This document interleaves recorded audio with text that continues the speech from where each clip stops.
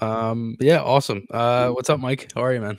Oh, good, good. It's been summer and just kind of, like you say, draft and vacations and, just kind of being out of town and that. So it's good to be back here, but it's busy time of year. And obviously the NHL goes a little bit quiet. There's some minor stuff going on, but Mhm. all the free agency's done. And, it's kind of like a quiet time right now for everybody. There's probably some GMs who actually get a chance to go golf or take a little bit of time for themselves and their family at this point. So it's kind of quiet. Yeah, no, for sure. I mean, we're kind of in like the kind of the dog days of the summer a little bit. Yeah. Um, so obviously a lot's happened since you know, we last spoke. We last spoke before the draft. Your son gets taken. Just a quick question on that. What was that like for you? I'm sure, obviously, Cole had his side of it. What was kind of your side of that whole thing? How did you kind of find out as well? Well, it was a little bit nerve wracking, because the year before things didn't go his way. He was passed over. And I think what we tried to do is gain a lot of feedback, like what was missing, what was like kind of the consensus and whatever he thought. And then others said, well, skating's got to get better and this and that. And we said, okay, well, he's still pretty young and pretty raw. Like, let's just give it a hot second here, And so Right. worked with somebody last summer here in Grand Rapids. And then, throughout the course of the year, we were fortunate he was on a good team and had a nice role. So, he's going to get a ton of ice time every day and every game, he's going to get a great chance to develop. And so, kind of combining a new coaching staff in Fargo and better players, they had a real nice team. And, at the end of the day, it's up to him and Right. what he wanted to do with it. And so, he was pretty, upset after the first, missing the, not being taken in 2022. And he was actually really pissed off about it. So that Mhm. was good, but you had to go back and improve, and you can be mad all you want, but you've got to show it on the ice. And so, Right. Yeah. like you touched on earlier in your And he talk, did that. he Right. can't do anything else than Right. anything more than what he did this year. So my wife and I were super proud of him, and we watched it at home in Grand Rapids. He's in South Bend. That's about 2 hours apart, Mhm. and just some of the restrictions they have over school and missing class at Notre Dame became hard for him to go to the draft and make enough time at development camp. So you had to pick a poison a little bit, either go to the draft and not go to camp as long, or don't go to the draft and go to camp a little bit longer. So Right. we were ecstatic though when it was all over. More of relief too, Yeah. And so I got a text from Danny real quick before their, I think it was at pick 101 or something. They were 103rd, and so Danny texted me, and then it was super exciting. We try and record it on. We had a recording on the DVR, but you try and record it, with the phone or whatever. Everybody's Right. reaction. It was fun. Yeah. Nice. That's awesome. Yeah. Yeah, so I mean, look, I mean, a lot's happened with the Flyers, a lot of different things. They took Matvei Michkov at number 7. I'm curious kind of what you think about this, and you might think I'm nuts, but there's been a lot of comparison of Michkov with Ovechkin. You're a Sure. former teammate of yours. Is that something that you think is maybe a possibility from maybe the clips and stuff that you've maybe seen from him or anything like that? Like, is there anything that leads you to believe that someone could be just like Ovechkin again? Yeah, I don't know if they're that close in size, right? I mean, how he's not like super like hardy like Ovechkin is, right? No, he's not. Yeah, No. I mean, that's big. I mean, you can call that's a big reach, and obviously, Yeah. why he dropped to 7. I mean, he's probably a top 3 or 4 talent, but he dropped 3 spots to 7. But I mean, why I think Philly's super happy is that he's a better talent. I think obviously everything going on geopolitically, yeah, made it really hard to see this kid this year, and Mhm. the fact that he's tied into the KHL, it's going to be a while, so you can't get him right away, and you know, teams tend to want their top, 4, 5, 6 pick, right, like right now, and immediately. Right. So, it is, like Danny, it is a bit of a gamble. It's a waiting game, and kind of DC did it when I was there with that Kuznetsov and waiting for him a little bit. Um, but like there's going to be other, a couple draft classes going too, so there'll be a lot of guys coming in. Hopefully, you get a couple more guys coming in at the same time, and Yeah. so I guess I don't know. You got a crystal ball in your studio there. I mean, nobody knows, So, but I do. It's really hard to go see him this year. I think that scared a lot of people off. And Yeah. I mean, a lot of people, 6 teams in the beginning. Nor Right. did anybody feel it was worthy to trade up far enough to grab him. So, Yeah. Danny and Jonesy took a kind of a thing. They're going to wait and see and hold this kid and use him later. Yeah, no, for sure. I mean, and look, and that's the thing. Like, he fits our timeline. And the Flyers really aren't going to be competitive for at least 2 years. Yeah. Could be longer. Depends on how this goes. I feel like there's a lot of different things you can think with this. Like, you know, like the other 6 teams, like I think some of them probably could have taken him maybe as a reach, but again, it's like, like to me, I couldn't have seen Arizona taking him, because I think it's pretty known that he wanted to play in a type of market like Philadelphia, like Washington, like Boston, New York, right? So I mean, I feel like there's a lot of different things that kind of play into it as well, but it'll be interesting. I mean, these next couple of years, we'll see. A couple other things as well. The Flyers, they made a couple signings. Mark Stahl, Ryan Paling, Garnet Hathaway, Stahl at 1 year, 1.1 million. Depth defenseman, veteran guy. I mean, it's pretty self-explanatory. He's played for Torts before. Paling's on a 1 year prove it deal. He's a guy that, former first round pick that's bounced around a bit. And then Hathaway, he's like that, scrapper type that can score a little bit. Just any thoughts on them? Yeah, I mean, I think you touched on it pretty good. Mark Stahl, 2 years ago, he was in Detroit, so we saw him a bunch here in Michigan. Mm. And he's just a steady, the Stahl name is just, basically it's just steady, consistent play. Yeah. All through the brothers, they just, do a real nice job, and they're great pros. And Mark's being brought in to be a good pro for the young guys, and, for the Cam Yorks and the Ronnie Adderts and guys like that when they come up and show them how to work and how to, how to be a pro every day. And so, that's a good low risk signing for them, and he can handle Torts. He's not going to get all wound up about it, and kind of knows his role, and his, time's probably diminished on the ice a little bit. And he handles it well, and that's why he's, getting some bonus contracts here at the end. And then Paling is, I think he was a college kid. He's come around, bounced around a little bit, but it's a bit, it's kind of a low risk signing again. And maybe the kid, he's looking at it as like, I got to resurrect myself here. Here's a chance.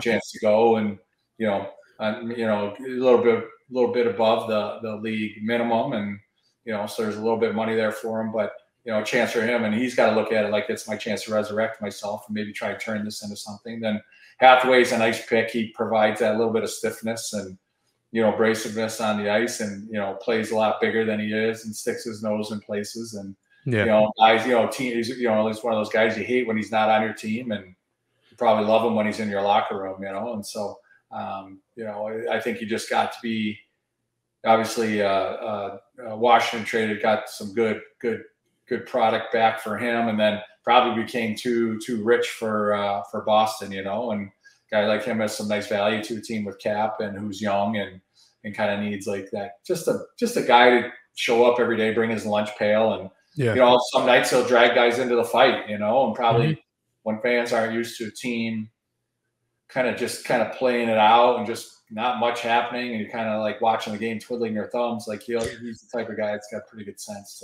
to know when to kind of like, okay, I'm going to make something happen here. Maybe bump a goalie, maybe do this, do that, something just to kind of get the crowd, see if he can't drag his bench into the fight a little bit. Yeah, no, for sure. I mean, I 100% agree with you. I think all of them, I mean, really all 3 signings, I mean, they're all low risk, high reward. I mean, especially Paling. I mean, he's 24. He's a guy that can, if he ends up rebounding, I mean, again, former first round pick, still in that similar boat. And he's actually played with a couple guys before. He's played with Delorier, played with Farabee in the US program. And, it's interesting what you said about Hathaway too, because he's the type of guy that, like, I feel like, he probably could have went anywhere. You know what I mean? Like, he could have went to any other team. It definitely wasn't that the Flyers were the only one looking in on him. So to me, I look at these as just like, it's simple deals that can help out. And even later down the line, like, again, like you said, like Washington trades him. I think they got a first round pick for him at the deadline. That's something that in a couple of years that the Flyers can get back to. So, I mean, all of it is, helping us now, and then helping the Flyers later down the line as well too. So, yeah, just, Paling, just a little more stability, up front. And like, he should be looking toward the Cates deal. If I can do what this guy did, maybe right, exactly close, maybe I can parlay this into something. But the other two are just good veteran guys, and they're, they help move the fort down, and they're just, guys that Torts,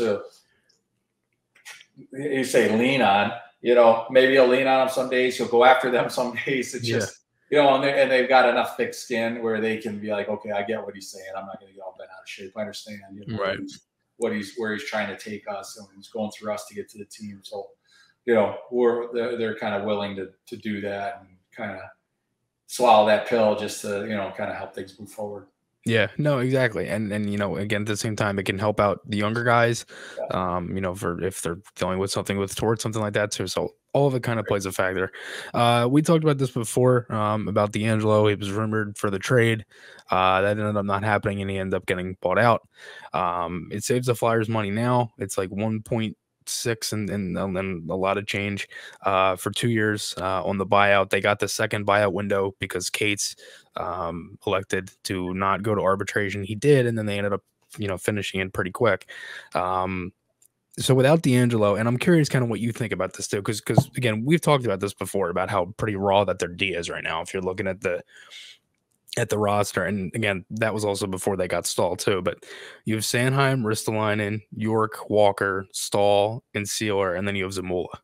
Like it's pretty raw, and I just feel like there's going to be a lot of people, and me myself included, I think too, that are probably going to be like, just it just doesn't seem like the defense is really going to hold up for much long as the season starts.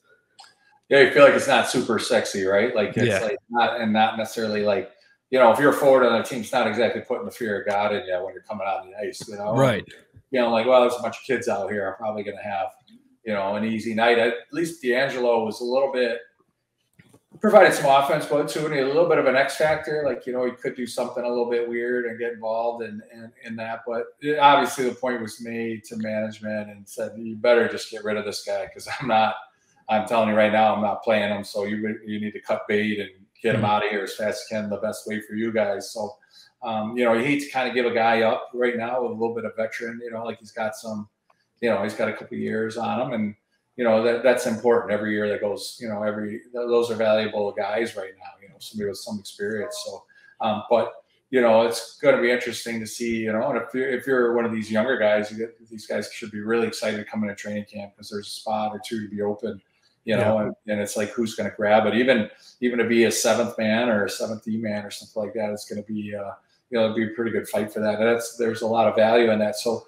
for all those young guys, it's certainly like the door is open. It's just like, who's going to get through it, first, or who's going to get through it and then shut it behind them so nobody can catch them. So there's room there for them. Unfortunately, is it going to end up in a lot of goals against? Possibly, but for those guys, it's a good chance for them to get in the league and get their feet wet again.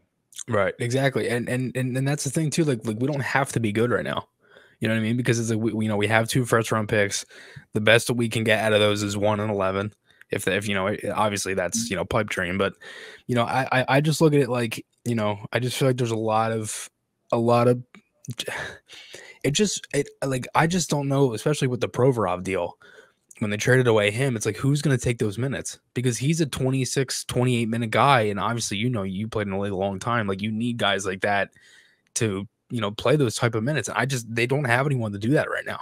Yeah, you kind of, that's a deal that wasn't, kind of forgotten about already, but yeah, I mean, that guy could eat minutes, right? And so that's gonna be a big gap. And the unfortunate part is that's got to get spread out somewhere else.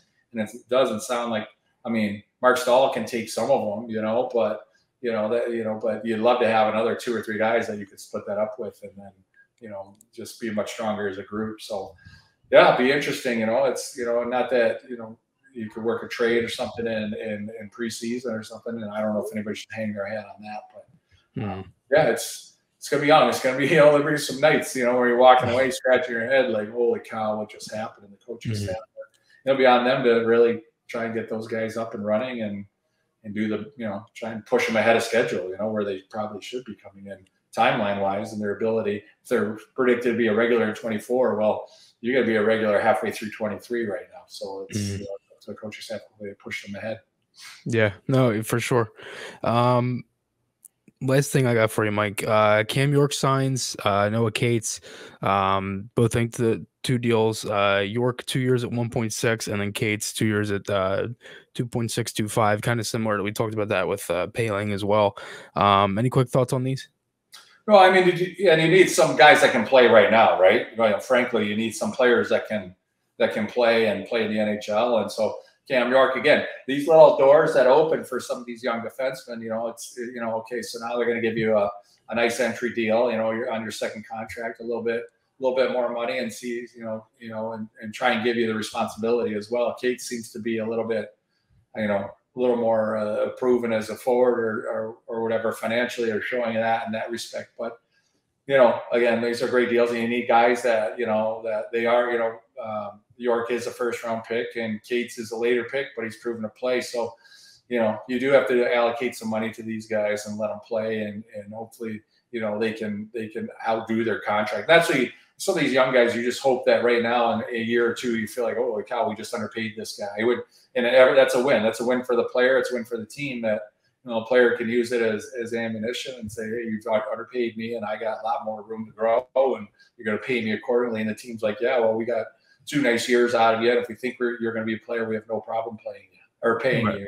So, I think for those guys, it's certainly a chance to come in and play every day and really establish himself, not only as Flyers, but like as NHL, everyday NHL players, and then see where they end up going from there. Yeah, exactly. I mean, and again, you still have to sign Frost. You have these 2 guys, and it's just like you said, like, if York ends up coming out and he plays like a first pair defenseman, the Flyers will have no problem paying him that. And same thing with Cates too. So it'll be interesting. Mike, thank you so much. Thank you for helping me get Cole as well. That was great. I really do appreciate it. Always good hearing your insight. And I'll talk to you next week. All right. No problem. Thanks, Chris. Yep. All right, See you, Mike. buddy. I'll see you.